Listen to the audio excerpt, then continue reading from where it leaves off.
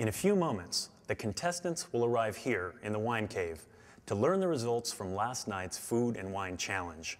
The judges will determine which of them understand the relationship between food and wine and who will continue on to the next challenge of the competition. Lauren and Dan, you kept using the words nice acidity and good acidity. A lot of people were doing that, and I'm not sure, in my mind, that I'm clear that you understand exactly what the impact of acidity is. A lot of things went bad. I thought for sure that that would be a factor in moving forward. In response, James, to the question about alcohol levels that Mark had, about high alcohol levels, you responded by saying, well, that's why I chose a dry Gewürz.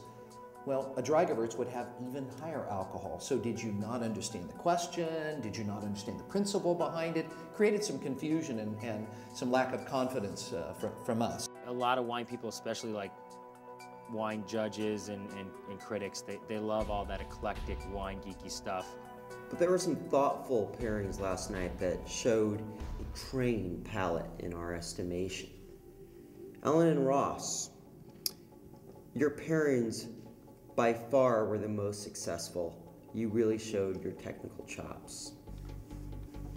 You are progressing on to the next round. Congratulations, you can leave the wine cave.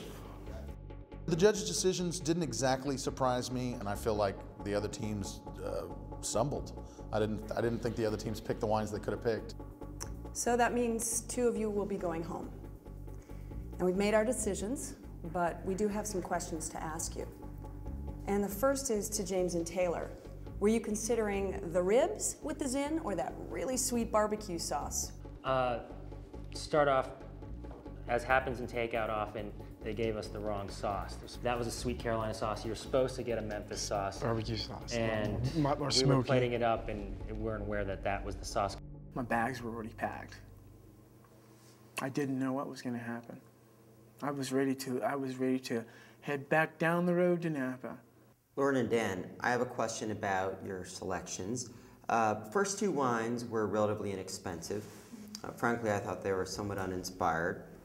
Third wine, champagne, a little bit more expensive, but it certainly didn't break the bank. You were given a pretty healthy allowance to buy wine. What I want to know is, where'd the loot go? What did you do with the rest of your budget? Well, to be honest, when we got to the store, they had a great selection of wines, but didn't have quite as many in some of the areas that we were really sort of gearing towards. They had a couple different white Bordeaux, so we bought both. They had a couple different Cru Beaujolais, so we bought both. So you allowed a cushion for analysis purposes? Correct. Yeah. Correct. And the other ones failed miserably. Yes. Wow. Lauren and Dan, and I know by this time maybe you feel like we're all ganging up on you, but I'm curious because to me you had some of the easiest dishes to pair wines with, and for example the lamb shank was very straightforward, and it seemed like there was a myriad of possibilities that in terms of the wines you might have chosen. In fact, I think all of us were hoping that you would have chosen a Chateauneuf de Pape.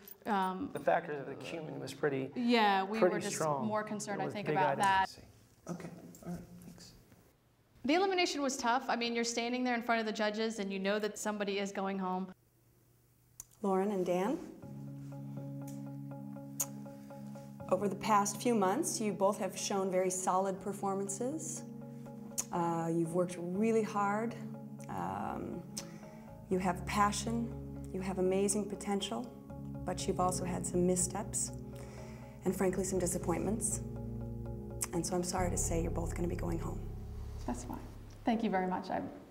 We had a great time. Thank you for the time, yes. It was a great learning curve for me. And there were four. And they are? These two guys. Wait. So you're staying? Yeah. I was actually surprised when I found out that Dan was going home instead of James. Maybe it's because I've been worried about Dan's marketing and sales ability. That quite honestly means that I feel like I'm competing really just with Taylor at this point. Being eliminated is something you think about and something that always hits you at the wrong time. I'd love to have gone further. I wanted to perform well, and I hope that it shows that way.